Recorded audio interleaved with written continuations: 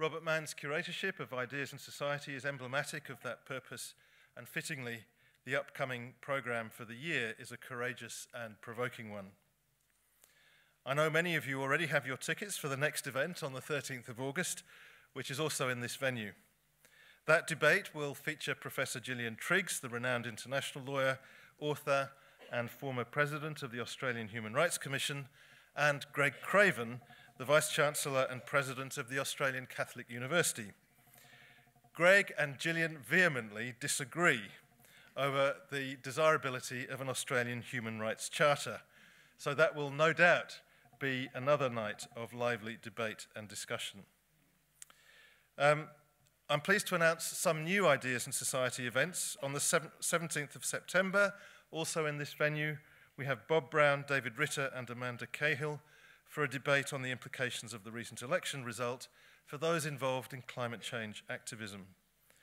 Then on the 30th of October, in the Theaterette at the State Library, the theme will be Trade Unions, Are They Good or Bad?, where we will hear from Bill Kelty, a famous La Trobe alumnus, and just Jennifer Westacott. Now that's likely to be a lively evening. The Ideas in Society events are extremely popular. Tonight's event is, of course, sold out, and I expect tickets for the remaining events will go just as quickly. So don't delay if you would like to get hold of tickets for those events. But now on to tonight's debate. The issue of asylum seekers is complex and deeply emotional. Responsibility, morality, humanity, dignity, national identity, territorialism, culture, all of these collide in what is a raw, fraught, and often very personal debate over what is right and ultimately what we should do. Two of our discussants tonight are two of Australia's most respected social justice advocates. Yet on many questions associated with asylum seekers who come by boat, they differ in their views. And this is reflective of the highly nuanced nature of policy issues in this area. What strikes me is that the discourse around asylum seekers is still distorted by what governments have wanted the public to believe. Think of Tampa or the Children Overboard affair, and what they have sought to conceal. Most Australians to this day still have no real understanding of the conditions that have been experienced by the 900 refugees and asylum seekers who've been interned for the last 6 years on Nauru and Manus Island. What will be interesting as time moves on is to see how we tell ourselves the story of our response to refugees and to people seeking asylum in this country. But I'd now like to introduce our discussants for this evening. The first is Julian Burnside, AOQC, a barrister based in Melbourne. He specialises in commercial litigation. He joined the bar in 1976 and took silk in 1989. He's a former president of Liberty Victoria and has acted pro bono in many human rights cases, in particular those concerning the treatment of refugees. He's the author of a book of essays on language and etymology, including Word Watching and Watching Brief. His latest book is Watching Out, Reflections on Justice and Injustice, and in 2004 he was elected as a living national treasure. In 2009 he was made an Officer of the Order of Australia, and in 2014 he was awarded the Sydney Peace Prize. Julian was also the Greens candidate for the seat of Kooyong in the May 2019 federal election. Father Frank Brennan, SJAO, is a Jesuit priest and CEO of Catholic Services Australia. He is superior of the Jesuit community at Xavier House in Canberra. Famously described by Paul Keating during the 1998 Wick debate as the meddling priest, he is professor at the PM Glynn Institute at the Australian Catholic University and research professor at the Australian Centre for Christianity and Culture. He chaired the National Human Rights Consultation for the Rudd government and has been a member of the Turnbull government's expert panel conducting the Religious Freedom Review. An officer of the Order of Australia for services to Aboriginal Australians, he was the recipient of the Migration Institute of Australia's 2013 Distinguished Service to Immigration Award and of the 2015 Eureka Democracy Award. And when launching Frank's book, Acting on Conscience, Kevin Rudd described him as an ethical burr in the nation's saddle. And he too has been named a living national treasure. And we're very grateful that Behrouz Booshani, who has been detained on Manus Island for more than 6 years, is joining us tonight by Skype. Behrouz is a Kurdish-Iranian writer who holds a master's degree in political science, political geography, and geopolitics. He was writer for the Kurdish language magazine Weriya, is an honorary member of PEN International, and the recipient of several awards, including an Amnesty International 2017 Media Award, the Liberty Victoria 2018 Empty Chair Award, and the Anna Politkovskaya Award for Journalism. He's a non-resident visiting scholar at the Sydney Asia Pacific Migration Centre at the University of Sydney, is co-director of the film Chowka, Please Tell Us the Time, collaborator on the play Manus, and author of No Friend But the Mountains, Writing from Manus Prison, which won the Non-Fiction Prize and the Victorian Prize for Literature at the Victorian Premier's Literary Awards 2019, and it's available for sale outside. Incredibly, No Friend But the Mountains was written in Farsi, mostly through WhatsApp messages sent to his translator, Omid Tafijian. Finally, our moderator for tonight's debate is Dr. Madeleine Chiam. She's a lecturer at the La Trobe Law School, where her research examines the relationships between the global and the local, the language and the histories of international law. She has a particular interest in the role of international law in Australian life. She's published in several eminent law journals, and her monograph, International Law in Public Debate, will be published by Cambridge University Press next year. So as I hand over to Madeleine, will you please join me in welcoming all of our discussants for tonight's debate. Thank you. We better stop disagreeing. We better stop disagreeing.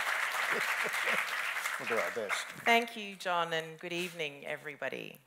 I also want to start by acknowledging that our event tonight is being held on the land of the Wurundjeri people, whose sovereignty was never ceded, and I pay my respects to their elders past, present, and emerging. And acknowledging that we meet on Wurundjeri country matters for many reasons, one of which is that it reminds us that modern Australia is founded on acts of dispossession and violence against the First Peoples of this land. And this reminder holds particular resonance tonight, because in discussing Australia's treatment of the refugees who came by boat, we are confronting ongoing acts of dispossession and violence that are committed by governments that we collectively have elected. So we have 3 speakers this evening, and the night is going to unfold like this. Each of the speakers has around 20 minutes to speak. Frank and Julian will be presenting keynotes from the podium, and we will be interviewing Behrouz via Skype. After that, there'll be a moderated discussion for around 20 minutes. And then after the moderated discussion amongst the 4 of us, we will open up to all of you to ask questions.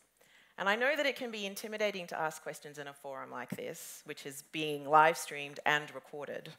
But let me encourage you to take the opportunity, if a question occurs to you as the discussion is unfolding, to let it percolate, write it down, and ask it at the end. The more we have, the richer the discussion becomes. And then finally, of course, we are relying tonight on the wonders of technology. And sometimes often those wonders don't work as we want them to. So we just ask for your patience in the event that the connection in particular with Behrouz in Manus Island goes a little awry, but don't worry, we will manage everything perfectly. So assuming that we have Behrouz there, we're going to see if we can get Behrouz. Are we getting Behrouz on screen? There he is. Behrouz, can you hear us? Yeah.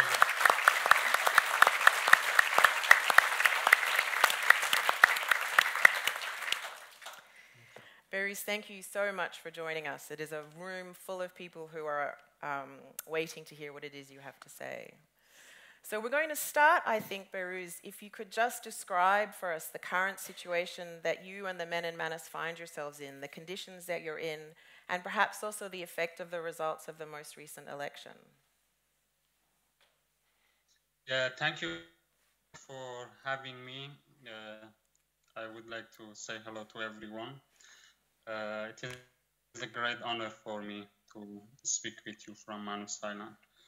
As you are aware, the election, unfortunately, the election has a big negative impact on our situation.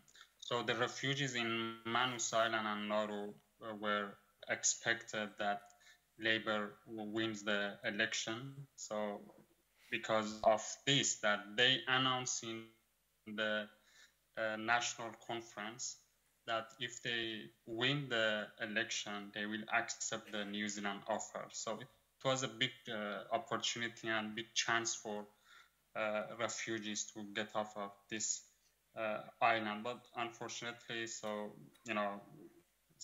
like the Australian people, we didn't expect that the Liberals return to power. So that had a very negative impact on the refugees. So far, since the election, so far, at least 100 times people attempt suicide and self-harm. But fortunately, over the past 2 weeks, I think the number of self-harm and suicide attempts has reduced, which is good news for us, because what make us worry and concerned is that the refugees were doing something dangerous.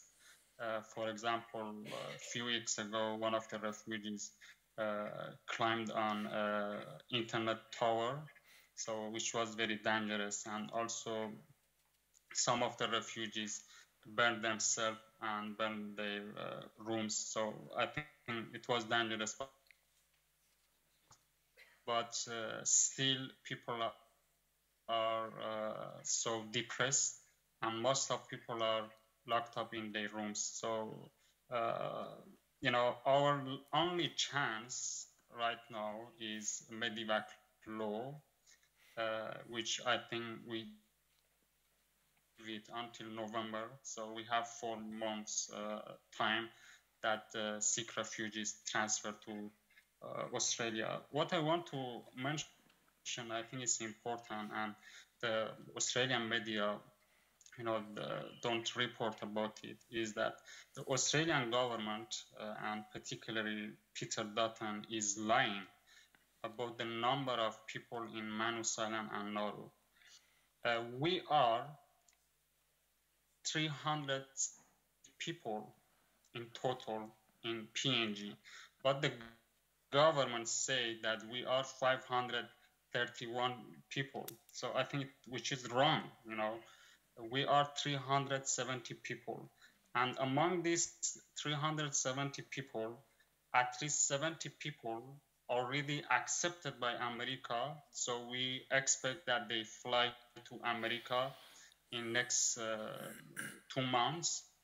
So over the past 2 weeks, 38 people went to America, and next week another group will fly. So we expect that these 70 people fly to America in next 2 months. So now, without the Americans, we are 300 people. And in Nauru, the number of people are 260 people. That 60 of them are waiting to fly to America. They already asked.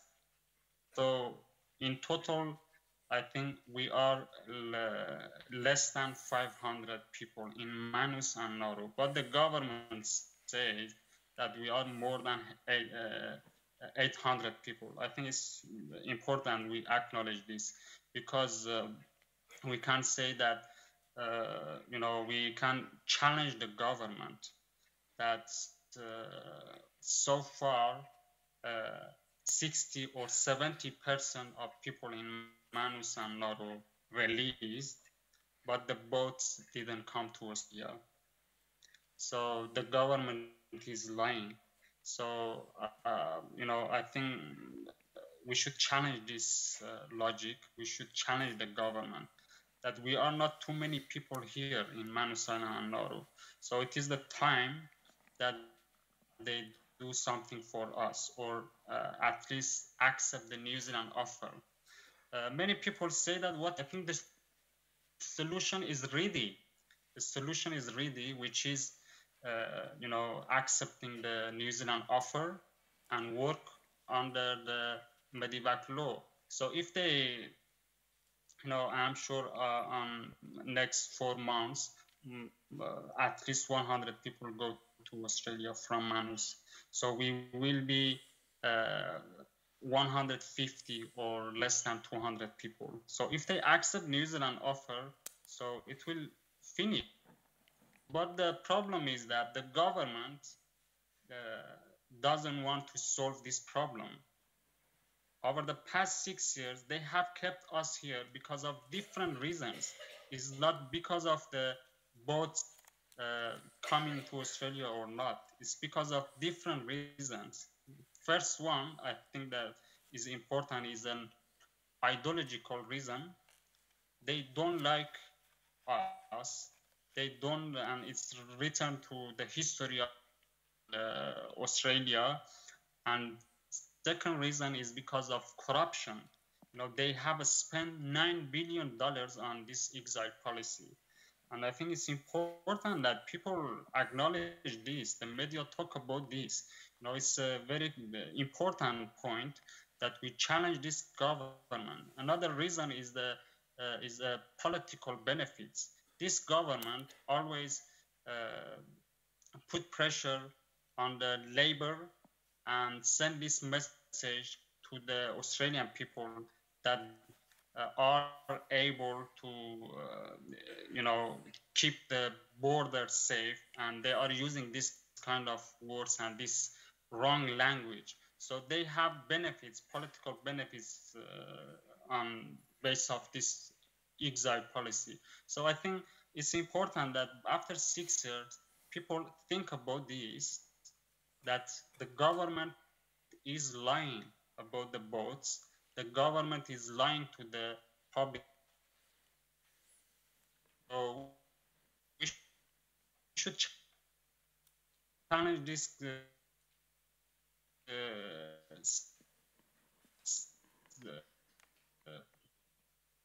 policy in this way. And another thing I would like to mention, the refugees, people say that bring them here. And we should acknowledge this, that most of the refugees in Manus Island and Nauru don't want to go to Australia, want to get off of this island. And I think it's important because the government always says that, yeah, these people want to come to our country, but we don't want. Already we announced that. We published some letters and people signed it, that we don't want to go to Australia. So just let us go. Let us go. So I think it is the time that our movement, our supporters, should criticize ourselves. I say that. So it is the time that we raise this question and we challenge this policy in different ways, because we challenge this policy for years and years, but our achievement is not a big achievement. So still people are in Manus Island and Nauru. So I think it is the time we raise some questions and we ask some questions from ourselves and challenge this government in different ways. My suggestion, as a person who has thought about this policy for 6 years, is that we should focus on some key points. One of them is $9 billion that this government has spent on Manus Island and Nauru, and the problem still remain. So they wasted time, they wasted money, and we should focus on this. Baruz, it's Frank here. Could I maybe ask you a question about the 370, so 70 going to America? Could you give us some idea about the other 300? Have they had their claims processed? How many of them do you think will go to America? Where would they want to go? I think it's good. Yeah, I should give you some information about this. So just I wanted to say that we should challenge this government, this policy in new ways, which is focus on these two key points. Dollars that they wasted, and another one is playing with the Australian international reputation. So I think it's important. About the number of people, you know, we are 370 people, so 70 people will fly to America. Definitely, they will go to America in less than 2 months. So we will become 300 people in Manus, and 50 people are waiting to get results from America. So their process already finished. So we expect accept by America and fly to America in less than 4 months or less than 3 months. So we will become about 200 people, 250 or 200 people in 4 months. But other people were rejected by America, and they didn't explain why.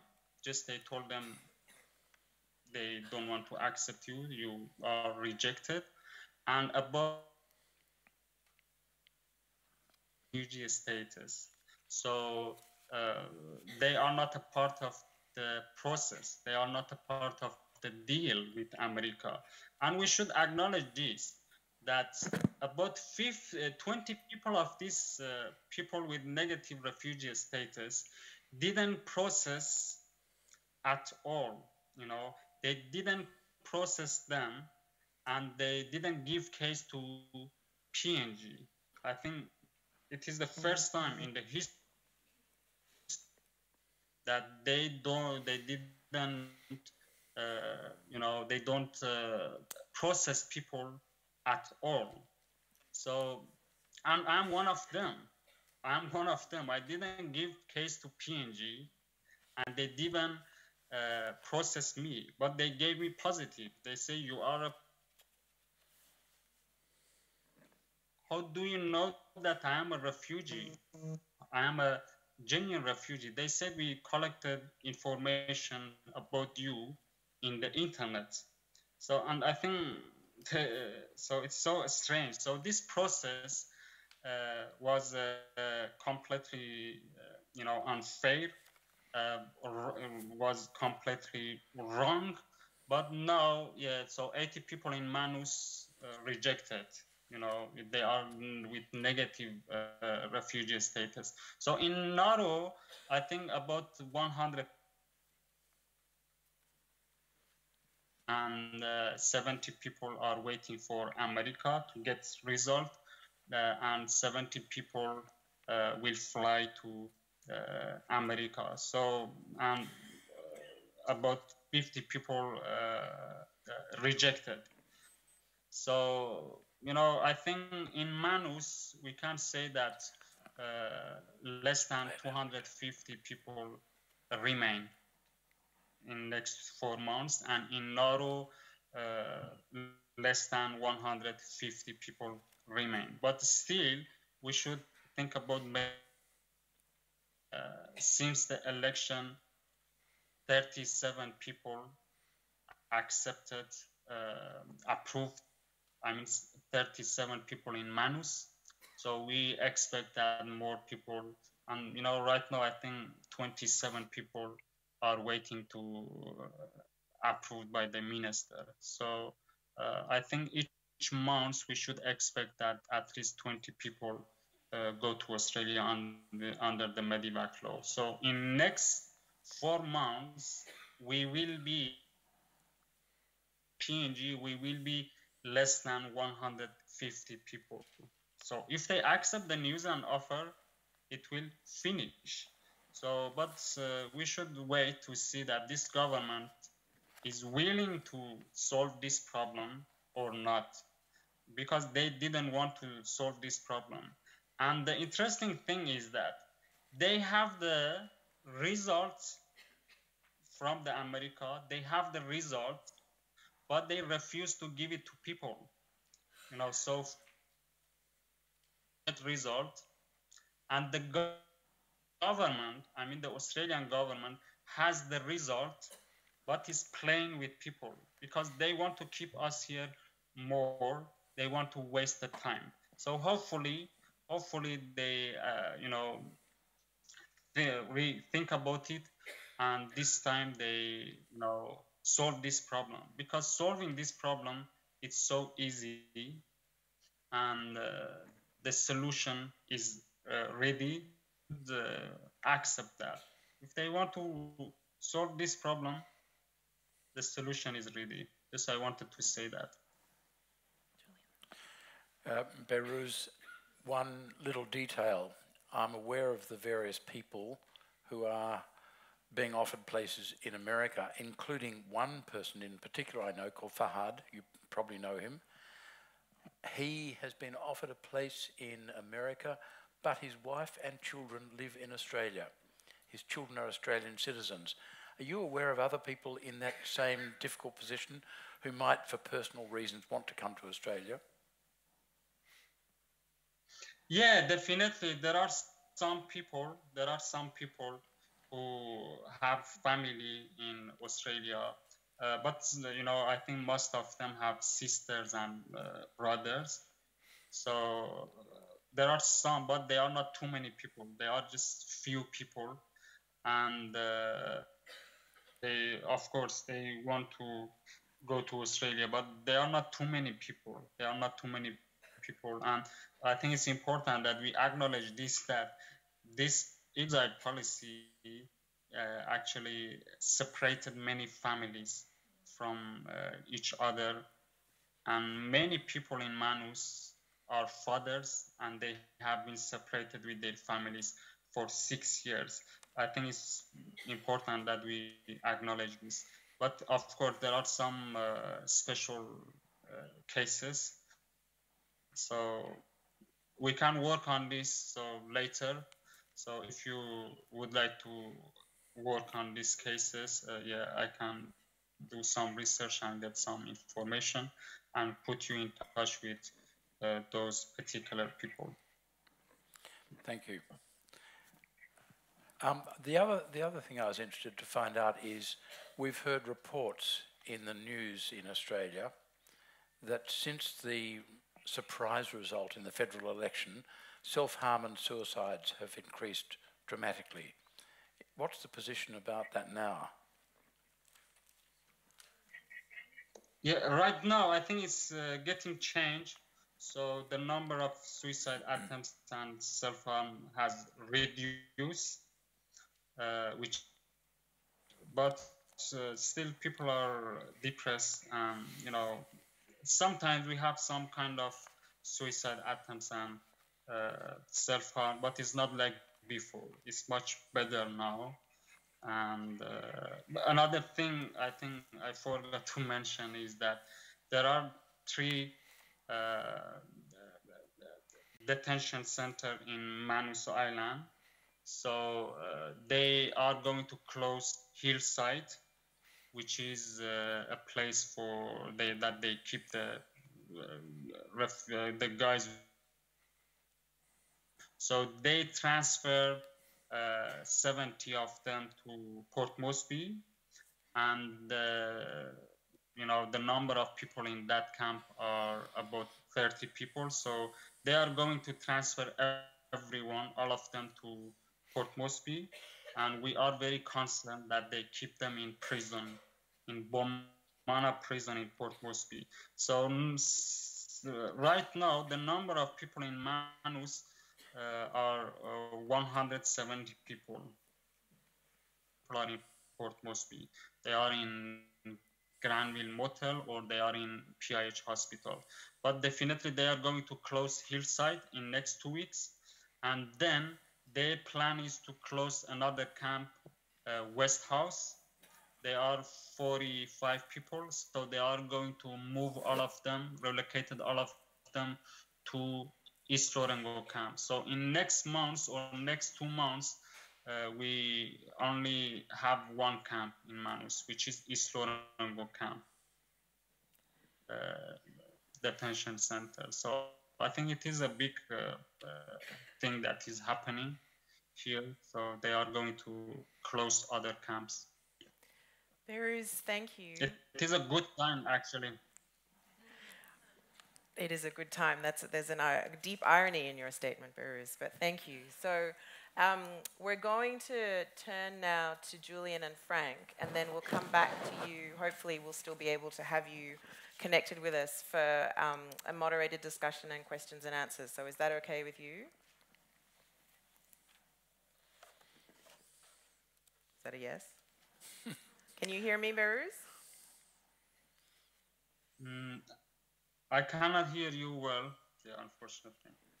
That's okay. All right. Well, we're just going to, Beruz, somebody else can talk to Beruz for a moment. We're just going to turn now to Julian Burnside first for his keynote.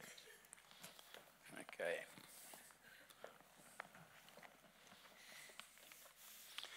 I particularly liked Madeleine's welcome to country and acknowledgement of the traditional owners. It reminded me, as you developed it, it reminded me of a cartoon I saw in a book a year or two ago. It was an Aboriginal man standing at Sydney Cove looking down at the first fleet, which had just arrived. He has a can of British paints in one hand and he scrawled, "Stop the boats." Now, "Stop the boats" really started becoming a mantra in 2001 when the Tampa episode happened, and it's useful to remember two things about the Tampa episode. First of all, it was a desperate attempt by John Howard to prop up his prospects for the election which had to happen in November that year, and it worked remarkably well for him. But the second is that the judgment of Justice North in the federal court in the Tampa case was handed down in Melbourne at 2:15 in the afternoon on the 11th of September 2001, just 8 hours before the attack on America. And that, of course, changed the political complexion of it dramatically. Anyway, "Stop the boats" became something of a mantra in 2001, but then in 2012, 2013, it became a repeated refrain. In 2013, you may remember Tony Abbott, who used to be our Prime Minister and used to be a Member of Parliament,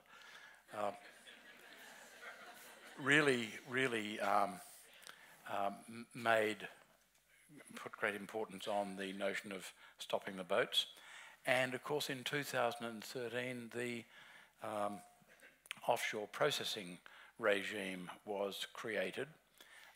This was announced by Scott Morrison, who used to be a person, and Scott Morrison repeatedly said, despite his prominently Christian views, he said that the people on Nauru and Manus, he said to them, "You will never be resettled in Australia."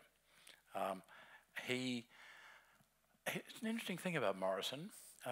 Beruz was talking before about how our politicians lie to us. I agree completely, they do. And one of the most dishonest, hypocritical people in Parliament is Scott Morrison. He was arguably the worst immigration minister we have ever had, worse even than Peter Dutton, and there's a thought to conjure with. And he repeatedly, in Scott Morrison's maiden address in Parliament, he actually quoted from the Bible as to identify the source of his values. His values, he said, were loving kindness and compassion for other people, and yet he became the cruelest and most explicitly cruel, malevolent immigration minister we've ever seen.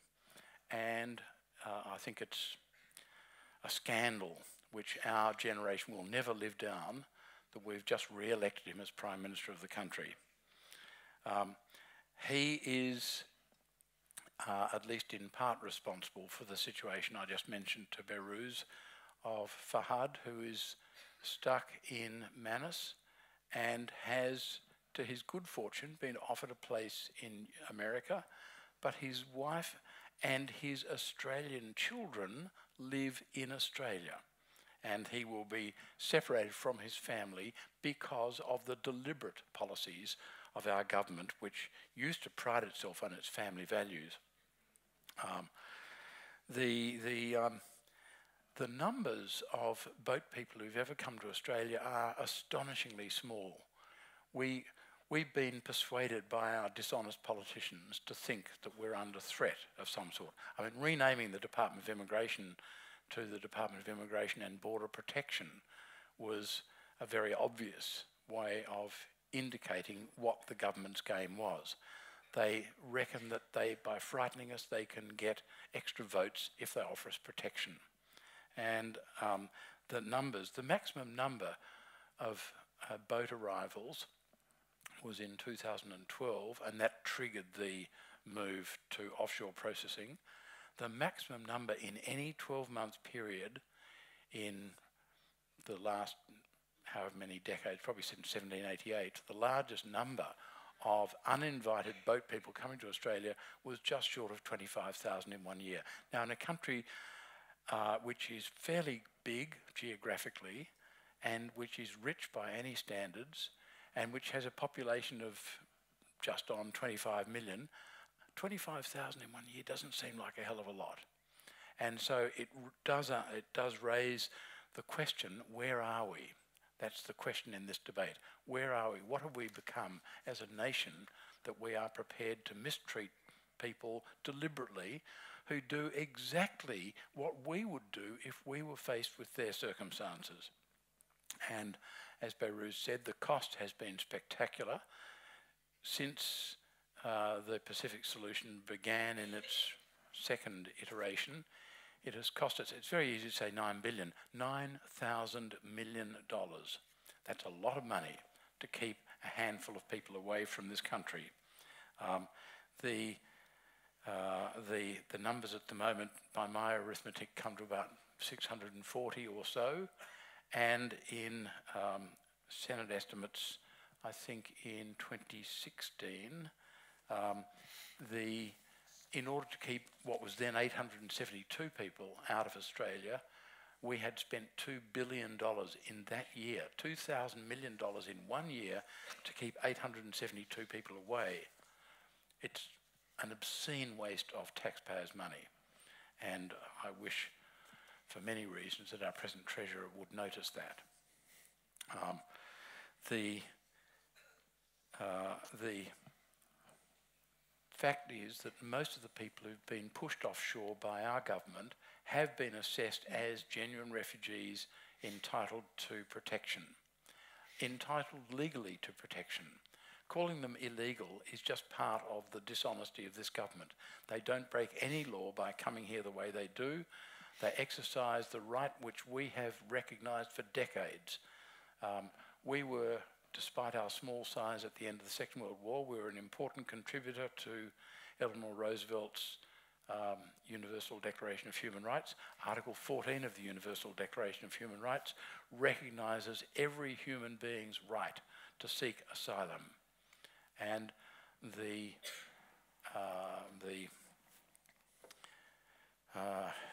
Refugees Convention, which we accepted in, I think, 1954, links perfectly well with the right offered by the Universal Declaration of Human Rights. Now, why is it that in the last 2 decades we have as a country decided to behave as badly, as conspicuously badly as we do to people who've done nothing worse than just ask to be protected from persecution? It's astounding. The answer that is sometimes given is that we have to do it or what? last year, I think it was, Australia reached an interesting demographic tipping point. There are now more people in Australia older than 45 than people younger than 45. Now that's got all sorts of demographic implications. We need younger people in this country. 51% of the world's refugees are under 18 years old. Virtually all of the people currently on Manus and Nauru are under 45. We need people like that. There is a man on Manus who, or I don't know if he's gone to America yet, but he recently said that he is a nuclear physicist and a mathematician, and he's trying to keep his brain active and keep his maths alive. 2 + 2 = 5, he said. The fact is that the people who've been pushed away to Nauru, just on 80% of them have been assessed by the Nauruans, trained by us, assessed as refugees. 82% of the people on Manus have been assessed by the Papua New Guineans as refugees. These are not people who are simply trying to take a land of us. They're not economic migrants. They are people escaping persecution. It's one of the most astonishing ironies of recent Australian politics that a couple of years ago on Manus, Rohingya men were being offered $25,000 in cash if they would return to Myanmar. And the fact is, I mean, everyone knows now what is the fate of the Rohingyans in Myanmar. It's like saying to a Jew in the late 1930s, here's some money, go back to Germany, you'll be okay. It's breathtaking. And it has got to the point now where many of you will recognise it's embarrassing. If you're overseas, it's embarrassing to identify yourself as Australian, because the question will often be asked, what on earth do you people think you're doing, the way you're treating refugees? Now, if it's not bad enough that the government is lying to us in order to cover the ugliest details, which would probably persuade most Australians that what we're doing is wrong, the fact is that there is a simple alternative. You may recall Sean Hands, who worked for 5 years with the Department of Immigration. He published a piece in the Monthly in November last year, and he has jumped ship. He went to Nauru. He says, I met a man who started to shake up my faith in the system. This was whilst Sean Hands was still working for the department. He was essentially the same as the man I'd interviewed in my first year working with the department. His eyes were constantly unfocused. He was only ever partially present. I saw pictures of him in his life before Nauru. They showed a happy man, almost unrecognisable, compared with the gaunt, haunted apparition now in front of me. Nothing I knew about his past would explain his transformation. He hadn't been tortured, he hadn't suffered sexual assault, he didn't claim to have suffered anything particularly traumatic in his home country. The conclusion was inescapable. We had done this to him. We had so effectively destroyed a man that he wasn't just indistinguishable from the torture victim, he was indistinguishable from the most damaged torture victim I've ever encountered, and I've interviewed many. Now that is what we are doing, and that is what we ought to be ashamed of. And it's what we will recognise, I hope, at some point when this present lot running the government get turfed out. What we need to do is to persuade our local members that there is an alternative. One of the points that Sean Hands makes is that if we shut down offshore processing, it will not restart the boats. And that's because there's a sort of ring of steel which is responsible for hundreds of boat turnbacks. And the fact is that most of the people smugglers in Indonesia cannot offer an effective escape from persecution to their would-be customers. So here's an alternative. Shut down offshore processing for good and for all. It is outrageously cruel, it is absurdly expensive, and it is disgracing this country. It is ruining our reputation as a country. It is not what Australians ought to be doing. So shut down offshore processing and then assume, against all the evidence, that the boats do restart. Let's assume that. And let's assume that the arrival rate rockets up to the historic maximum, 25,000 in 1 year, and let's suppose that becomes a new normal arrival rate.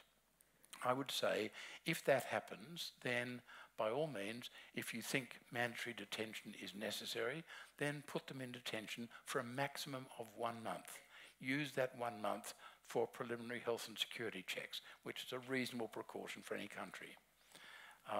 At the end of that month, give them an interim visa, which allows them to live in the community and has a number of conditions. First, they're allowed to work.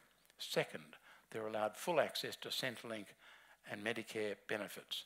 Third, they have to stay in regular contact with the department so they can't just evaporate.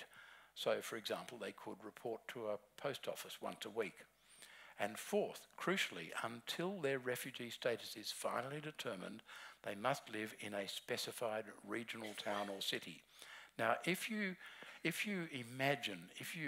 assume for a moment that the arrival rate is 25,000 people per year, and if you assume against all the evidence that all of them stay on full Centrelink benefits for the whole time, the fact is that that would cost hundreds of millions of dollars less than we're spending at the moment locking them up. Furthermore, we would stop harming people and start doing good for them. Third, all of that Centrelink money would be spent in regional towns and cities, because when you're on Centrelink and you've paid some rent and you've bought some food and you've bought some clothing, there's not much left over. We could actually repair the damage which we have done to innocent human beings. We could help them, we could help regional Australia, and we could save billions of dollars a year by the simple mechanism of shutting down offshore processing and treating people decently when they arrive in this country asking for protection. And that, I would like to say, is what this country ought to be doing. It's what we could do, and it's what we are. At least I hope it's what we are. Thank you.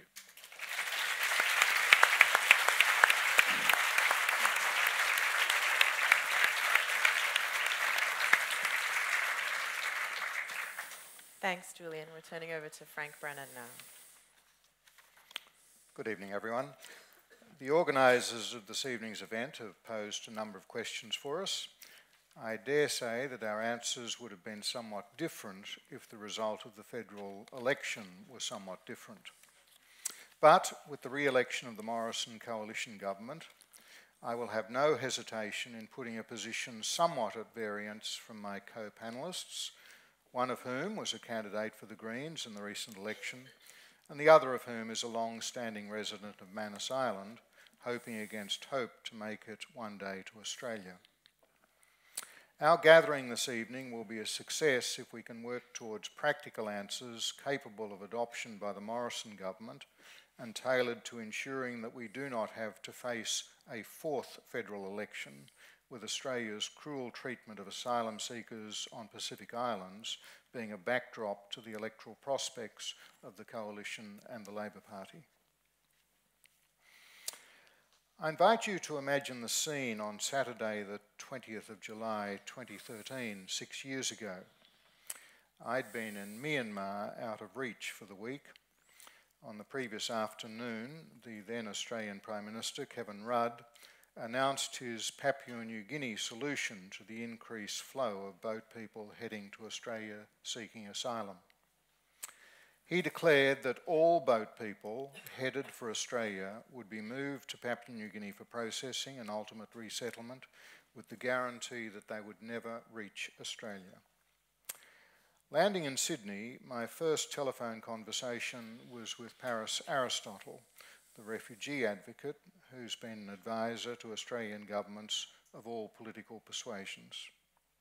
Knowing that I was a friend of Rudd, Paris said to me, "Frank, you are never to leave the country again without permission." I then spent a few hours writing a critical assessment of the government proposal, publishing it immediately on the internet. In part, this is what I wrote.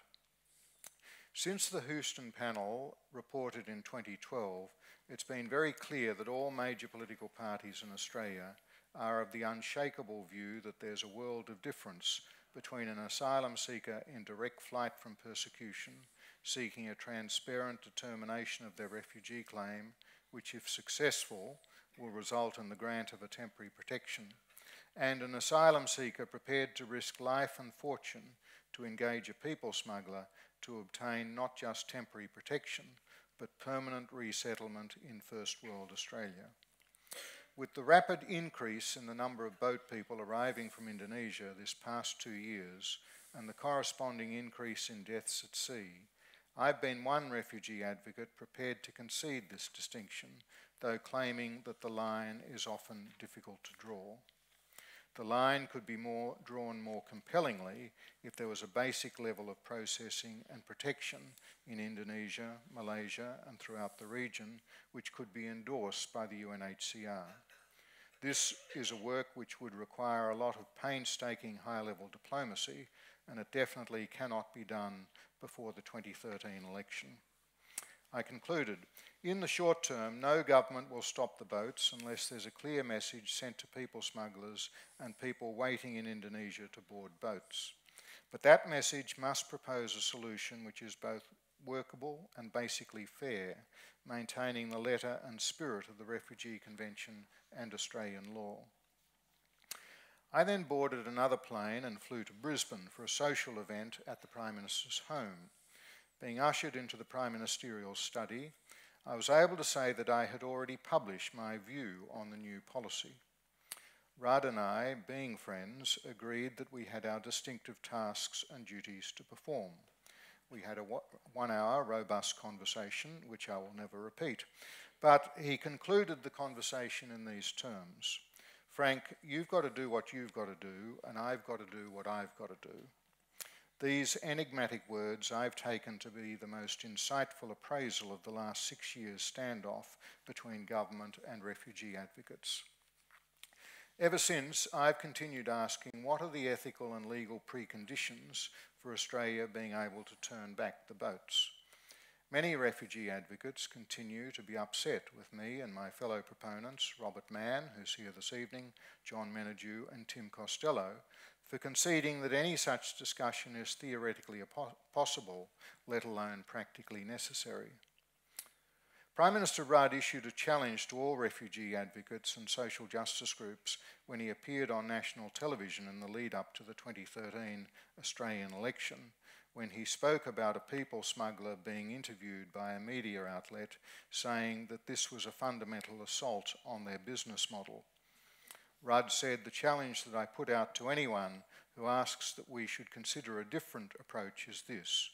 What would you do to stop thousands of people, including children, drowning offshore, other than undertake a policy direction like this? What is the alternative answer? We have now all endured our third election in a row when boat turnbacks and the punitive treatment of refugees and asylum seekers has featured.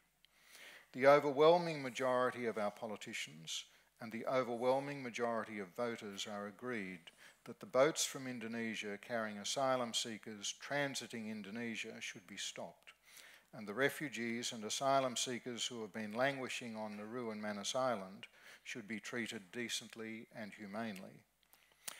The disagreement is over whether, after 6 years of aimless waiting and suspension, all those who are sick can be given appropriate medical attention either on-site or in Australia.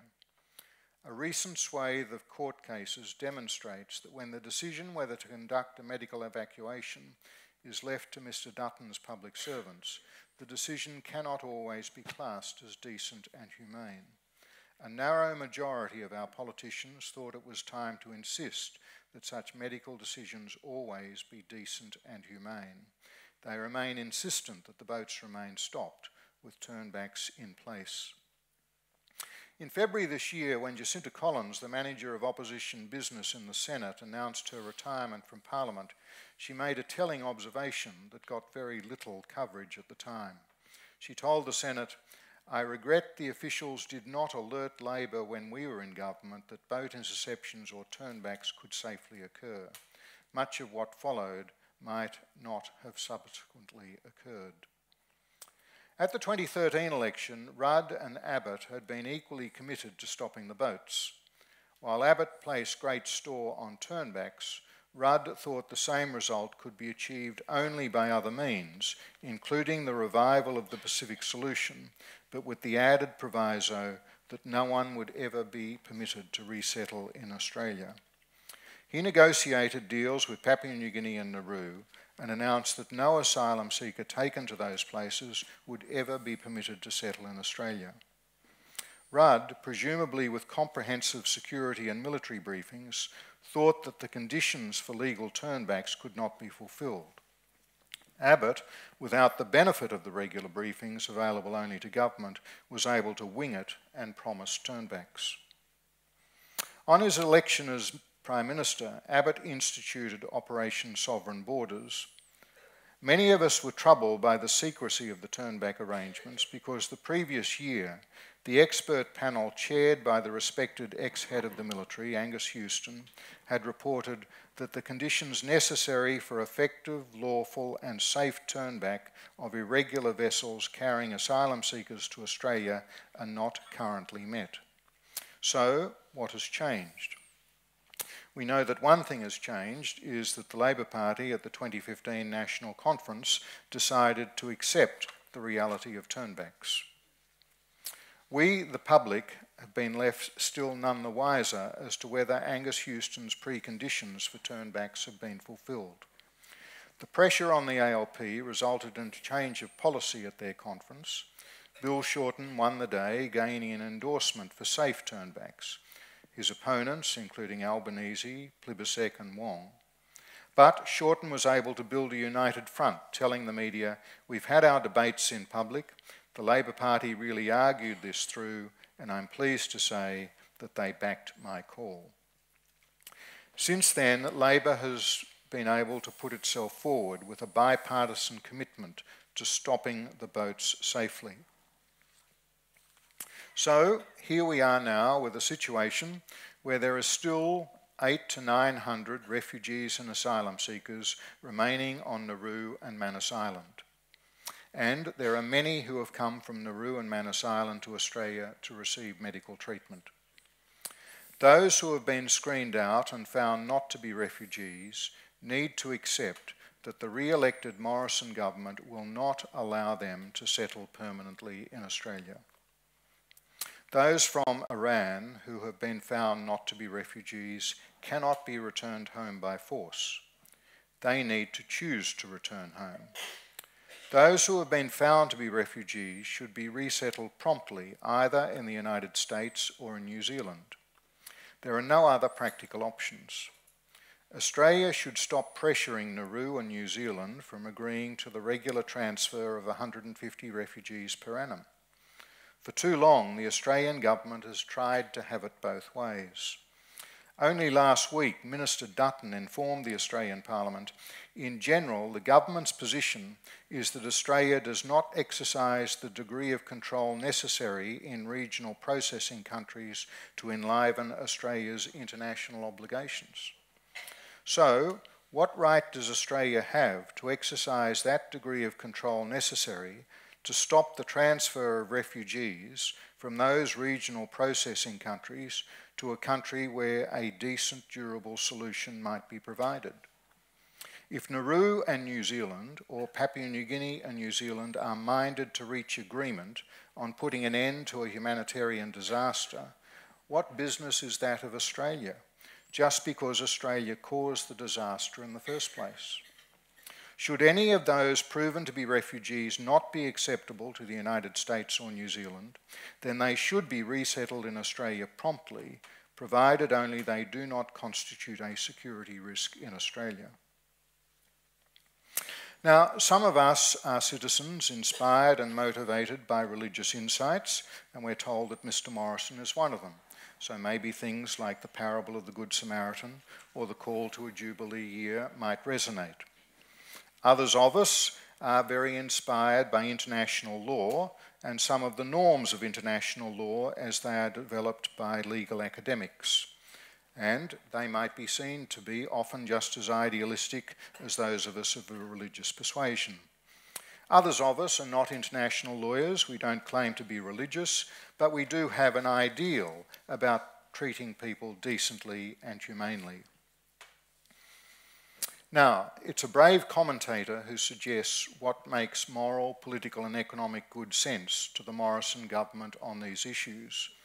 After all, they were prepared to waste over $180 million prior to the recent election, opening or reopening the Christmas Island processing facility with no one to be processed. And it would seem that this form of economic waste and bad policy passes muster with the electorate when it would not if the money were wasted so profitably on other government non-services designed only for mandate signalling. But let me have a go. Any government, including the re-elected Morrison government, should see the good sense in providing employment, health and welfare services for bona fide asylum seekers living in the Australian community, having adequately resourced the non-military, non-customs part of the Department of Home Affairs to process promptly those on our shores who are applying for protection visas simply so as to extend their time in Australia on a visitor's visa. As has been made clear in recent days, those who lie about the need for protection are not those who come by boat. They are people who come on visitor visas or business visas, particularly from countries like Malaysia, and then on payment of $100 know that they can extend their stay in this country by simply applying for a protection visa when of course none would be warranted. Any government, including the re-elected Morrison government, should see the good sense in allowing proven refugees on temporary protection visas to transit to a permanent visa after, say, 6 or perhaps 9 years.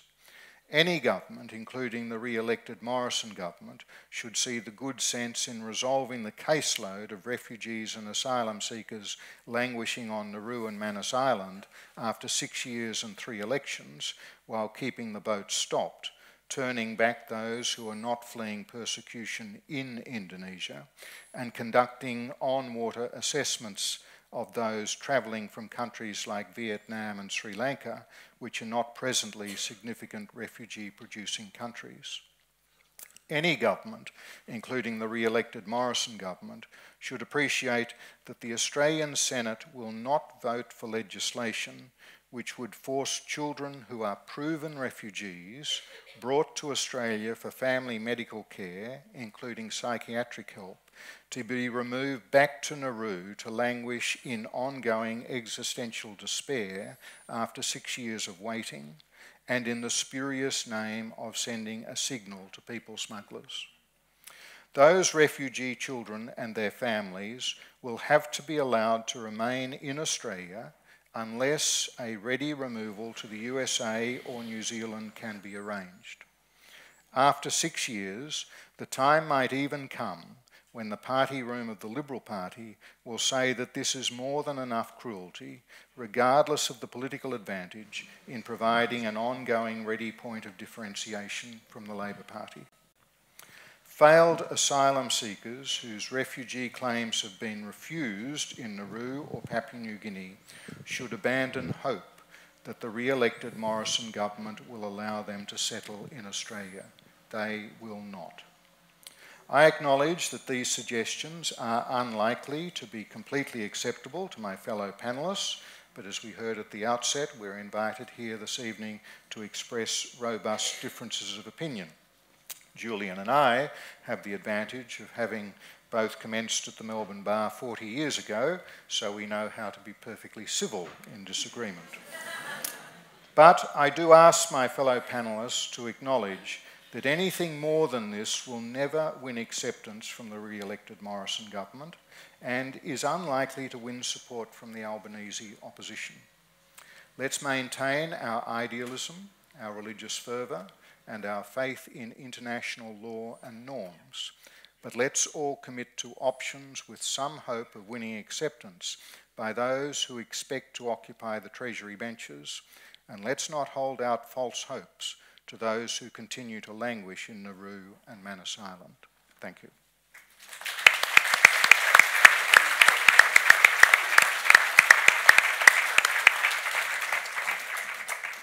Thank you very much, Frank. And so now we're going to turn to having a discussion between the three of us, and I get to ask some questions. And I think what we've heard from Frank, Julian, and Behrouz tonight is different forms of hope, if you like, that the situation in Manus Island is going to come to an end. So Behrouz is very practical. This is a numbers game, and these numbers are somehow going to diminish. Julian presented us with a much bigger picture of hope, a hope that somehow Australia can overcome its commitment to strong borders, a commitment really that it's had since Federation. And Frank's is somewhere in the middle, a plea to the government to do something because this situation is so desperate. And so my question to the three of you, and Behrouz, perhaps we'll start with you and then move to the other two, is where do you find this hope? So one of the ways that we can think about the Morrison government, and in particular Scott Morrison and Peter Dutton, is as completely absolutist in their positions. They want to stop the boats. We need strong borders. There doesn't ever appear to be a chink in that absolutist armour. So my question is, and Behrouz, I'll start with you, where do you find hope that this situation can be resolved? Yeah, I think we should acknowledge this, that they have kept us here. I think and we committed no crime. So that's why, and also so far 60 or 70% of people released from Manus Island and Nauru. So that I think that showed that they should do something, and the number of people reduced. So that's why I think they should do something. And also the election is over. We're living after the elections. So the election finished. So they don't have political benefits anymore to keep us here. So that's why if we look at this policy in a logical way, they should do something and close these camps. Although we should acknowledge this, that this government is, I don't want to use a stupid word, but they have done logical things over the past 6 years. But I think we should be hopeful, and also the PNG government is putting pressure on Australia. They are not happy with this policy, and the local people are not happy. The local authorities are not happy with this policy. So that's why I think that they should do something. And and we have the Medivac law. And yeah, already I told you that so far 37 people from Manus have got released from this island since the election. And so far, I think more than 50 people from Manus went to Australia, and 27 people are waiting to get on this week or next week. So, I think in next 4 months, most of people will release from Manus Island, and just 150 people remain. So on that time, I think it is put pressure on the government to accept the New Zealand offer, because on that time, if the number of people reduced to 150, the government cannot justify public that they keep us here because of the border coming. So only by 150 people. So, and also, we should do some political lobbying in the parliament that they pass a bill or, make a law that we never go to Australia. We are completely happy with that.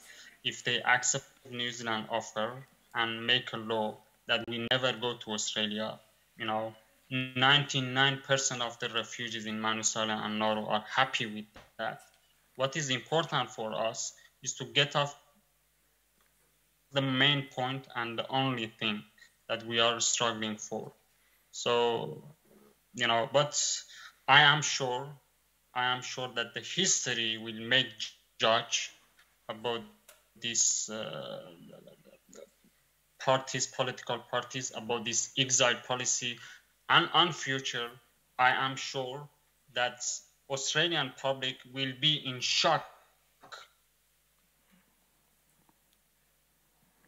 by hearing more about so much money in this island, or about the corruption, about the inhuman policy, about this barbaric policy, and I am sure about that. So if someone like me, if I get freedom, my next step, I will work to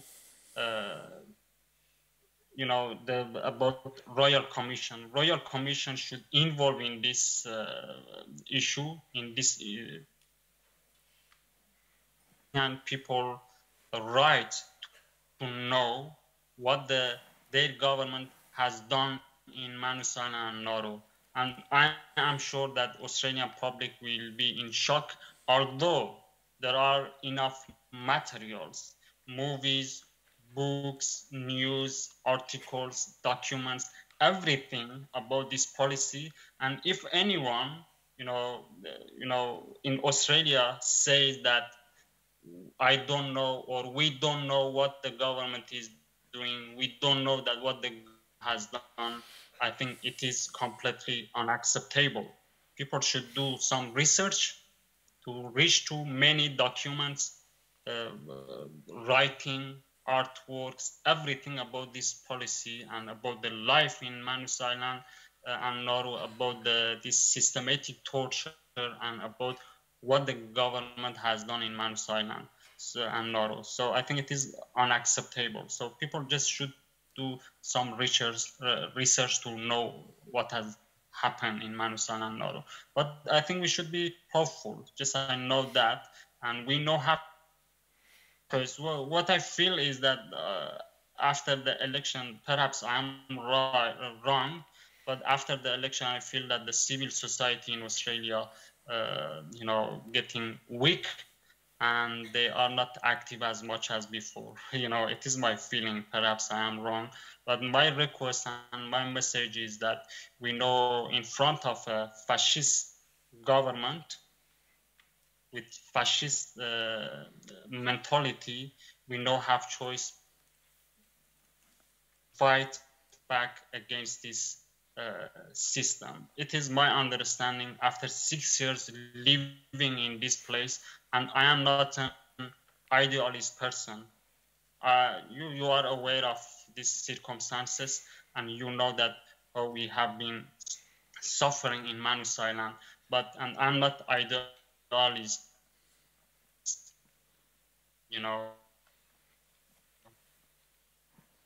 What I understand is that we should fight against this government beliefs. And Australian people, many people are not happy when I call this government fascist government.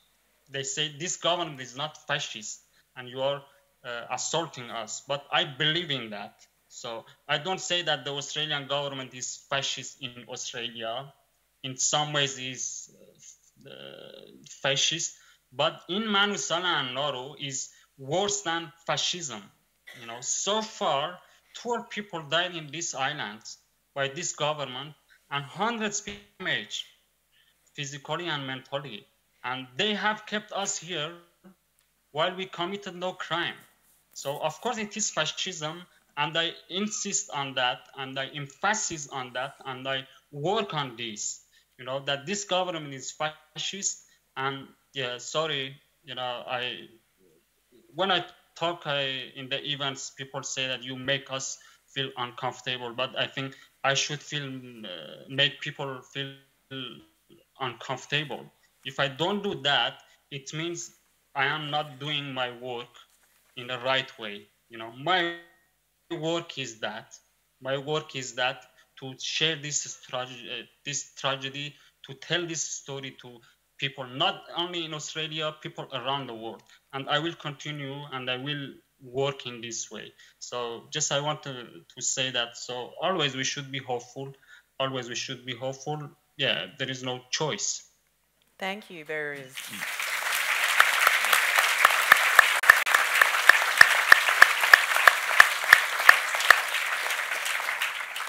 Behrooz, I don't know if you could hear that, but people just gave you a round of applause. May I say something? Please. I know the idea of this is that we're meant to disagree with each other. I want to say one thing which I think no one will disagree with, not Frank, not you, not Behrooz, and that is I'm sorry for what we have done to you. And I'm sorry for what we've done to all your friends.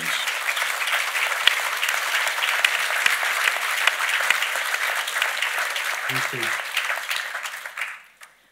We couldn't survive here without the Australian people's support. I know a big part of the Australian people have supported us. And yeah, I think we should recognize that a big part of the Australian society have supported us. And yeah, I really appreciate people who stand up for humanity.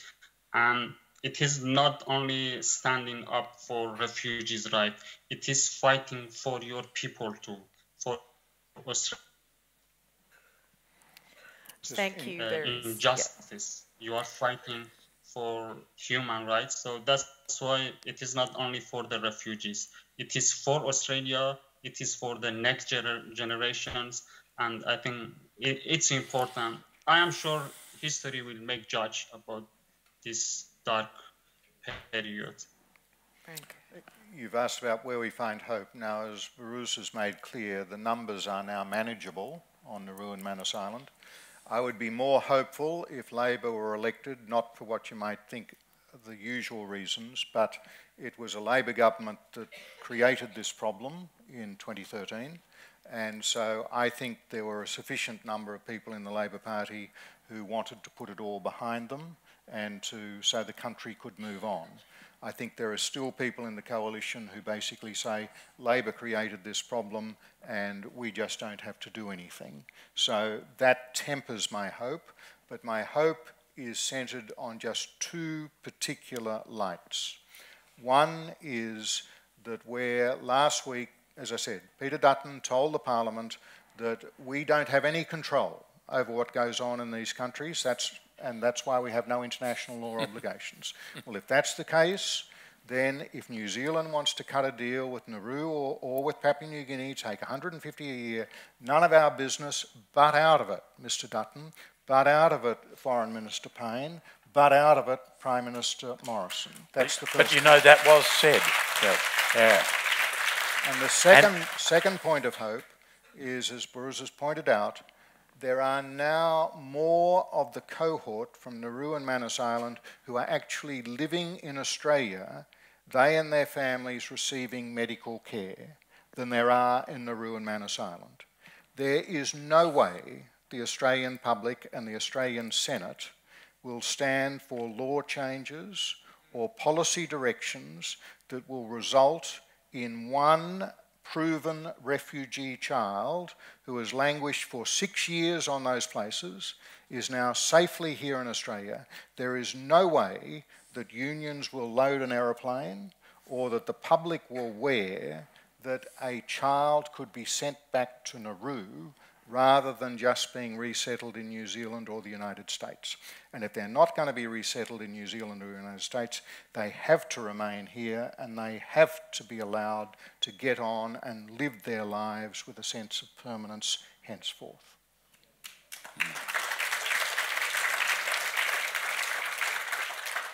Julian, hope. Hope.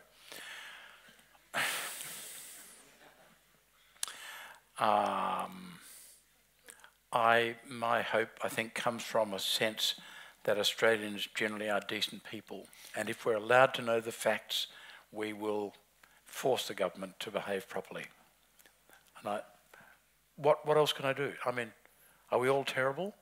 Are we all just little imitations of Peter Dutton? If we are, we've got a problem. And I hope New Zealand will let me go there. So, one more question before I open it up to you, and it comes to the specific question about turnbacks and Frank's suggestion that the argument that if the people who are currently detained on Manus and Nauru are allowed to leave and turnbacks remain, that this government might be convinced to pass legislation or to allow that situation to happen. And both Frank and Julian, you've alluded to the lack of information about turnbacks. And I think, Frank, you talked about Angus, now I'm going to forget his name, how hideous. Angus Houston. Thank you. Angus Houston's requirement that turnbacks were safe, effective, transparent and legal. Yeah, transparent and legal. So given the absence of information, how do we know that the turnbacks will do that, will be that, are that? We don't know that, and that's why what we have to negotiate is an insurance that there will be that transparency to the Parliament. And I think that's got to be a precondition as they come to debate the Medivac bill or whatever. I would hope that some of those crossbenchers, I mean, it was nice to hear Jackie Lambie say she's in no position to decide on this at the moment. She needs more information, and she'd been talking to a doctor who'd just been in Nauru. So I would hope crossbenchers like that would be demanding that there be more information provided to the Parliament in an orderly fashion. But having said that, I am one who concedes that a lot of the very fine international law arguments that get put, they're fine international law arguments, but they don't cut it in terms of Australian domestic law or Australian domestic politics.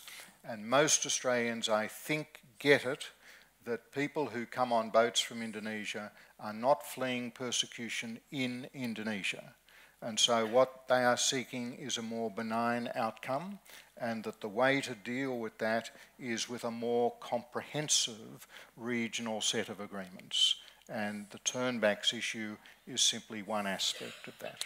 And don't forget also the Refugees Convention was intended to share the load, so that the idea that you have to stop in the first available safe place is absolute nonsense.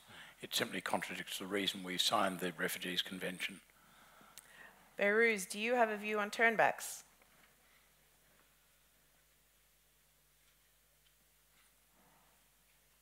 Did you hear us? Did you hear me? No. Behrouz might think that 6 years spent in Indonesia would have been better than 6 years in Manus. He was in Indonesia for some time before he left. But, okay. But that'll be the consequence of a turnback. And as for turnbacks, it's also important to remember the reason we don't know anything about it is because Scott Morrison, when he was Immigration Minister, repeatedly referred to bits of information which were not available to us, namely on water matters. Remember the on water matters thing? You know, there's that big area of stuff you're just not allowed to know about because we can't trust you, the public. Yes, and all of which comes back to the question about absolutism. But you all have your sources of hope, and that's reassuring in some ways. So I think we will open up to the audience now. So there are 2 microphones, or 2 people with microphones positioned in the room. And there are a couple of requirements in relation to your questions, please. So the first is that you just say your name, please. And the second is that you ask a question into the microphone because this is being recorded and live streamed. It is likely that I will need to repeat your question so that Behrouz can hear me. Hopefully he can hear it. And if you could keep your questions reasonably brief, and if you could ask a question rather than make a statement, that would be really wonderful. So I think there's one here. My question is to Behrouz and the panel. Behrouz, you will recall the death of Hamid Karzai. His flight was delayed and he arrived brain dead in a Brisbane hospital in August 2014. My question to you is, what if within 3 weeks criminal charges were laid by the Commonwealth Health and Safety Authority, Comcare, alleging criminal breaches of Australian workplace law, namely failure to proactively look after the health of Hamid Karzai? Would that make a difference? Behrouz, did you hear that question? Can you hear me? Yes. Yeah, sorry, I cannot hear you well. Just I heard something about Hamid Karzai. So the question... So if it's possible, yeah. The question was, what would you think of the possibility of having criminal charges laid in Australia in relation to the death of Hamid Karzai under workplace laws? Do you think that would make a difference to your situation in Manus? Yeah, unfortunately, I cannot hear you well. Yeah. So the alternative in this situation is that we're going to text the questions to Behrouz because we also have him on WhatsApp, and we're going to hope that he can read them. Yeah, yeah, we're going to text you. We're going to text you the questions. He can't hear me. Are you? But in the meantime, while Alice is sending the questions to Behrouz, I will take another question for Julian or Frank. There's someone at the back. Yes. Okay. I don't want to really mention my name. Excuse me for that. But I also consider myself as someone victim of mandatory detention center. I came by boat in 2013. But also when I came to this country, I was a lawyer. But nevertheless, I'm studying law and in my final year in this country. The panel is actually discussed about what is actually happening in relation to asylum seekers in this country in relation to international law. Australia, one of the countries, often sign international conventions, but they never implement international convention. So they always really easy for them to sign international convention and they completely ignore the international convention. One of the things I also consider in relation to asylum seeker issue in Australia, technically, even the High Court, when it's actually determining one of the significant cases in relation to indefinite detention centers, completely disregard human rights law.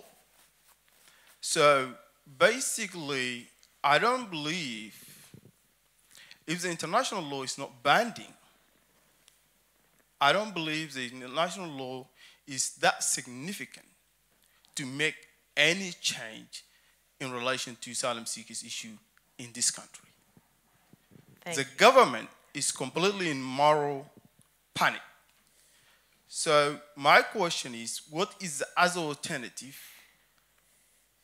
in relation to resolving this issue? Because this issue should be resolved within the government by legislating law to change the mistreatment of asylum seekers in this country, because international law has no influence whatsoever in relation to what's happening to asylum seekers in definite detention centers. And I also believe, you mentioned I don't have to make comment, but... Yes, so can you ask your question? I think we've got it. What happens in the absence of any impact of international law in Australia? How can this question be resolved? Is that a fair characterization of your question? Absolutely. Great. So I might turn it over to Frank and Julian. Well, I agree with you. International law is not all it's cracked up to be, particularly when it comes to the treatment of asylum seekers in Australia. Great little new book just come out, Refugee Rights and Policy Wrongs by Jane McAdam and Fiona Chong. They outline all the international law stuff, and as I intimated in my remarks, a lot of it is like statements of ideals. So for someone like myself from a religious background, I'm used to the parable of the Good Samaritan or the Jubilee year or whatever, but it ain't the domestic law. Now, McAdam's book quotes at 171, the High Court recently, Justice Keane saying, Australian courts are bound to apply Australian statute law even if that law should violate a rule of international law. So you've got it there in one sentence. The highest court in the land have said, all very well to know what these wonderful international lawyers are saying, but it just doesn't cut the mustard when it comes to interpreting the statutory law of Australia, which stands on its own. So you're dead right. There is a problem there, but don't throw the baby out with the bathwater. Don't lose sight of the idealism and the moral compass that can be provided by the norms of international law to hold us to account as a nation, and particularly to make adverse moral judgments of politicians who institute legislation inconsistent with international law. So keep hold of that. I think it's worth picking up on just one observation you made. You referred to human rights law. We do not have any human rights law in Australia. We have all sorts of provisions which result in international legal conventions being denied or not followed in Australian courts for the reasons that Frank just said. Frank led the inquiry in, what, 2012? 2009. Into whether Australia should have a Charter of Human Rights. Not a constitutional one, just a statutory one. And my understanding is that you weren't in favour of the idea at first.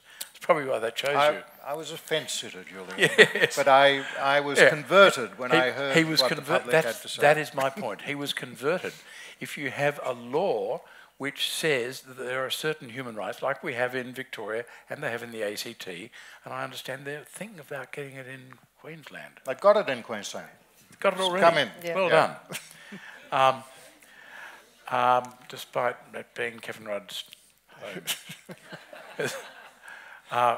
Unfortunately, Kevin Rudd decided unilaterally that he would not go along with the recommendation that Frank had made, which is why we don't have a Human Rights Act or Charter in the federal sphere in Australia. We desperately need it because most human rights abuses are happening as a result of Commonwealth law. Now, the idea is not very radical. The solution that we've got in Victoria is a very modest Charter of Human Rights, and you can at least say it's done no harm. It has done some good, I think. It has not turned out to be a feast for lawyers, which is probably, I think, one of the biggest worries that people have about human rights protection is that it might ultimately benefit lawyers, which would be a horrible idea.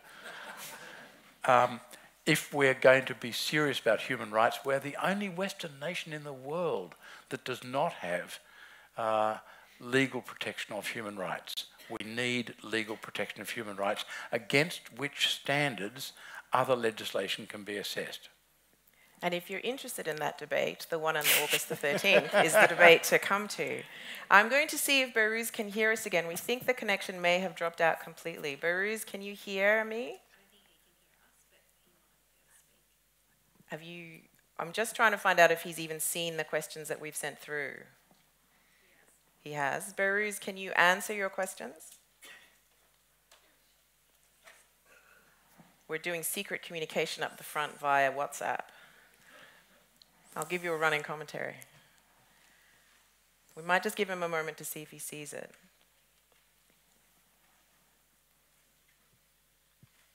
No, it's not looking likely. Are there any other questions? There's one in the middle here. There. Thank you. I'm Leo and I thank La Trobe Uni here. I'm from Adelaide over here and I'm privileged to be here. My question to the panel is that as a young student in year 12, what are the possibilities that we can do to help this situation? Because it is seen with Greta Thunberg, who led the climate change thing, that this was knocked back greatly by the politicians to say that they should be in school rather than fighting for the climate. So I asked whether if there's any opportunities we can do at our schools to help this situation, and what are the opportunities are further on, tertiary and outside of school in the community. Thank you. A short, simple answer: by the next election you'll be allowed to vote. Make sure you do. And make sure and ask your local member and whoever is standing against that person what their position is on matters like this. And if they don't give an acceptable answer, do not vote for them. And make it clear that that is the consequence of them not answering the question in a way that is acceptable.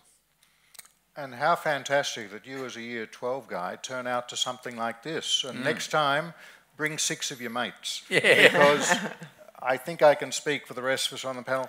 We're sick to death of speaking to people who are well above that 45-year bracket that Julian referred to. And we know that your generation care and care passionately. And so more information and more organisation together across generations would do a power of good for this country. So congratulations. So I'm sorry to say that we appear to have completely lost the connection with Behrouz. He can't hear us and we can't hear him. So my apologies for that in relation to people who had wanted to ask Behrouz a question specifically. But we still have Frank and Julian here, and there's another question at the back there. Thanks for the opportunity. My name is Dr. Imran Marzouk. I'm a GP who has worked on Nauru, Christmas Island, Northern Territory, detention centres all over the place over the last 6-7 years in varying amounts of time. I started off my work with the feelings of Julian, and I've currently changed to feelings more that are in line with Frank. In terms of hope and practicality. In my last time on Nauru, my question is more of a legal one. Not being a lawyer, I'd like to pick your brains on this. Since there are people on those 2 islands who are now deemed to be refugees, and they are not under the jurisdiction of Australian law, my understanding with international law or refugee convention law is that refugees are allowed to be issued a Geneva passport, travel document, which are under the jurisdiction of the country they reside in. So what is the reason why refugees on those 2 islands are not able to avail themselves of these documents and travel? I suspect that the real answer to that is a pragmatic one. New Zealand and Papua New Guinea get millions and millions of dollars from Australia. In Nauru, for example, they get, I think it's $2,500 per month per refugee as the cost of the visas which they have given to the refugees. They want the money, and they'll do whatever Australia tells them to do.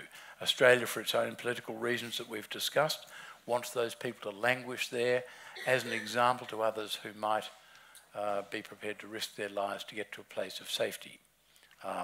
But it's dirty backroom politics, I think, that will determine what happens. Now, it's interesting, there was a judgment that Frank and I were discussing a moment ago.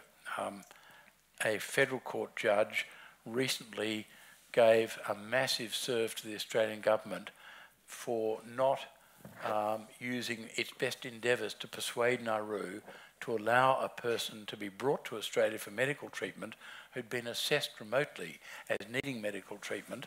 The Nauru government said, well, look, we won't allow that person to be moved because they have not been assessed in the way that we say they should be assessed. They won't allow, for example, assessment by video link, and the judge in the federal court went ballistic at the Commonwealth's representative, saying, well, you've done what you were legally obliged to do, but you haven't done everything you could do to persuade Nauru to behave. Now, that takes me back to another point that Frank made earlier, which is the response. You know, the fact is it is independent decision of New Zealand on the one hand and Nauru and Papua New Guinea on the other hand, whether visas are given to allow those people to go to New Zealand. And Peter Dutton, I hesitate to say the name, but Peter Dutton said at the time, of course it's a matter entirely for them, but they should be aware of the consequences of their trade with Australia. Now, that's just a very visible example of the sort of influence which Australia is able to exert in order to get its own way. I could give a personal example from many years ago when the Pacific Solution was first instituted by Howard and Ruddick. I had a visa to visit Nauru.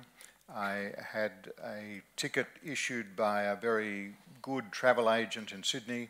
He came to see me late at night before I was to fly the next morning. He said, "Frank, this has never happened to me before.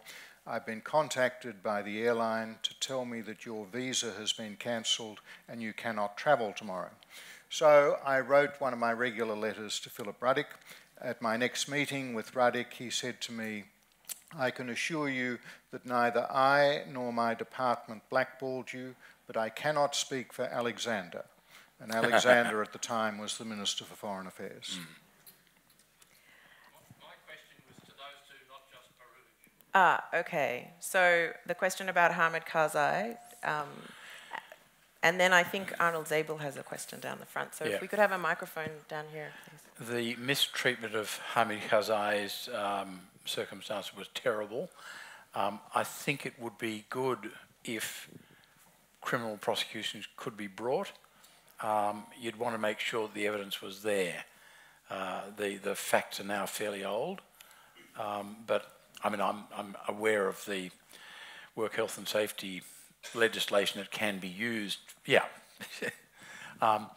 If Max offers you a standard form letter on your departure, make sure and take it and read it carefully and send it off, because the idea that we can have criminal prosecutions of the government for offshore misbehaviour that has work health and safety implications looks legally sound to me, and I think it might make an impact on this government.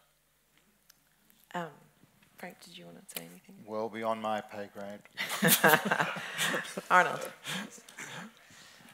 In some ways, I feel we've been snookered in this debate, and I'm prompted to ask this question for a number of reasons, but partly in response to the Year 12 student and what I sense coming from him. And granted that there is a kind of numbers game, and that Beirut has very, very succinctly explained how this situation can be resolved very quickly and get the people that are remaining off.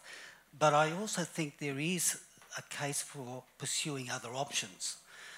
One such option that the Council of Churches came up with, and one which I've echoed in an opinion piece, is an idea of an amnesty.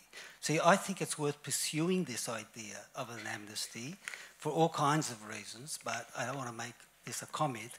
I just want to put it to you.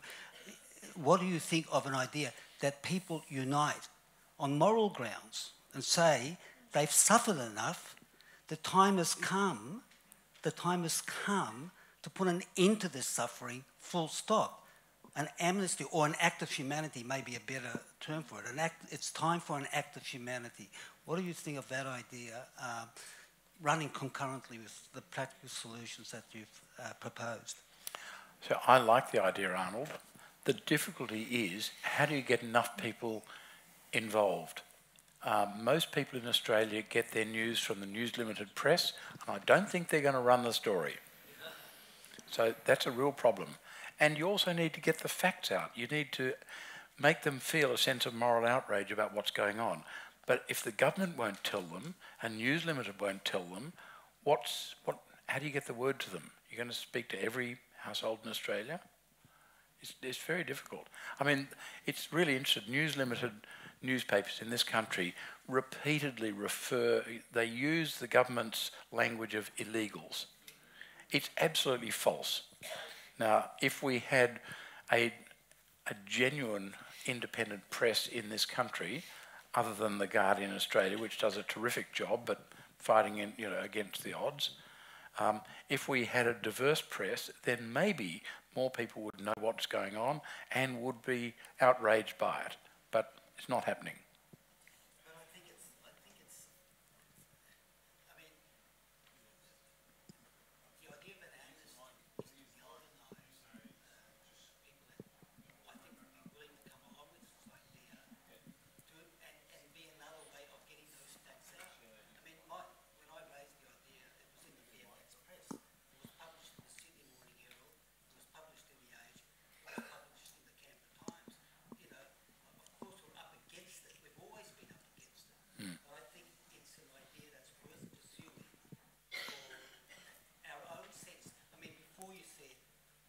sorry. I want to say to you, Beirut, I am sorry, and we all echo that sentiment.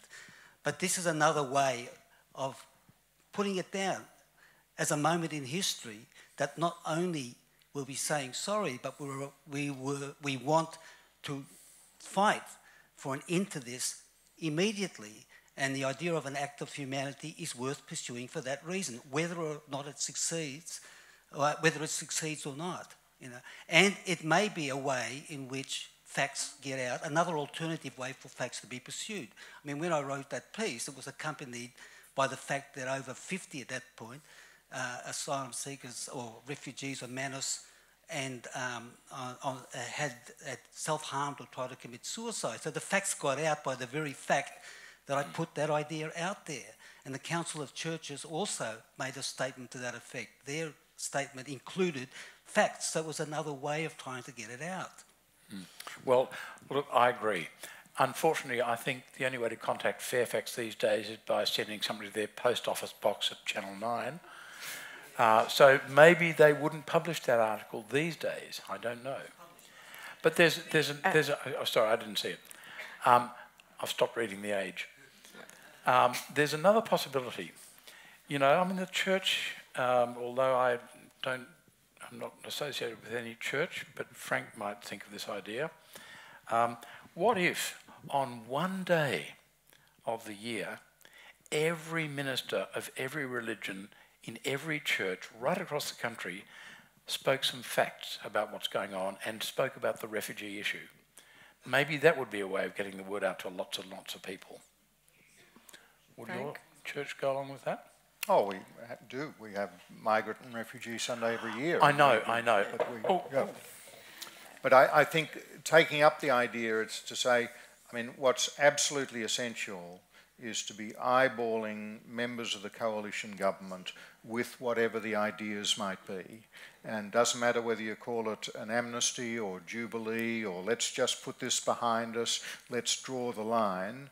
There have got to be the earnest attempts made with them at the same time pointing out the very hard pragmatic reasons why it's in their interests as well as ours that we put an end to all of this. Thank you very much. Is your question 2 lines long? Yes. One last 2-line question. And 2 2-line answers. Thank you.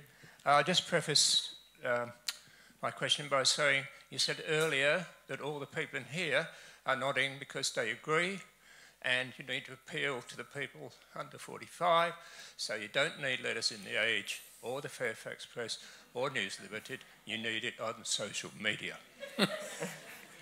I wonder what you think of that idea. I've been tweeting all night, is what I think of that idea. I like it. I hope it works. Perhaps I'll get some lessons from Mr. Falau. So, on that very convenient 2-line answers, I'm going to draw the night to an end. Before I give a vote of formal thanks to the various important people who have contributed to organising this night, I just want to note, so Julian said he thinks that Australians are better than this, and I think we can understand that in a number of ways, and one of the ways in which to think about it and perhaps take this out with you as you go is that Australian history is littered with examples of Australia as a country desperately trying to preserve its borders from the hordes in the north. Billy Hughes quite famously said that we had to stop the millions of yellow peril people coming into Australia. And both Nauru and New Guinea Australia was a mandate power for Nauru and New Guinea under the League of Nations. So that is, Australia was responsible for administering those. Essentially, it couldn't be a colonial power because Australia was a dominion. I'm an international lawyer. But Australia essentially was a colonial power over Nauru and New Guinea. So this is not new for Australia. This is a long history of Australia constructing itself as having a very particular idea of what borders are and what it means to preserve them. And so I think it's important to understand this not as a single sort of present manifestation, but as part of a long history in Australia. Okay, so on that note, I would like to thank a large number of people who have helped to put this night together. So first, a number of staff members from La Trobe, including Caroline Bruckner, Craig Costa, and in particular Alice Turnbull, who has been responsible down here for the secret communications with Beirut. This has been a really complex night to put together, and one of the reasons you had to wait outside for so long was because actually we didn't have a connection with Beirut for about 40 minutes, and then it magically kicked in at at 25 past 6. So thank you very much to the La Trobe staff, to the staff of the NGV. Thank you to Arnold Zabel, who asked the question down here, who recorded an interview with Beirut a couple of weeks ago that we were going to play in the event that we really couldn't get Beirut on for tonight. Thank you to Robert Mann, whose long and deep interest in Australian life is responsible for putting these debates together. To all of you for your questions and your participation tonight. And then, of course, finally to our three speakers, Frank Brennan, Julian Burnside, and Beirut, who unfortunately can't hear us anymore, who've given us confronting, important, and amazingly hopeful things with which to leave. So please join me in thanking them. Thank you. Thanks, Julian. Thank you. Yeah. Thanks, Michael. No, I'm sorry, I didn't disagree with you.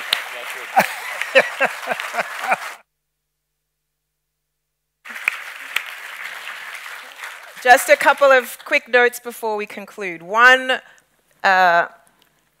Readings is selling books in the foyer. If it were less awkward, I would reach down behind me and pull out the books for you. But books by Frank and Julian and Beirut. So Beirut is no friend but the mountain is for sale in the foyer from Readings. And then, of course, the next event, which is a debate on whether or not Australia needs a Charter of Rights, between Gillian Triggs and Greg Craven. I will also be moderating that debate, and another event featuring Morris Gleitzman. So if you're interested in any of those, please sign up, and thank you very much for coming.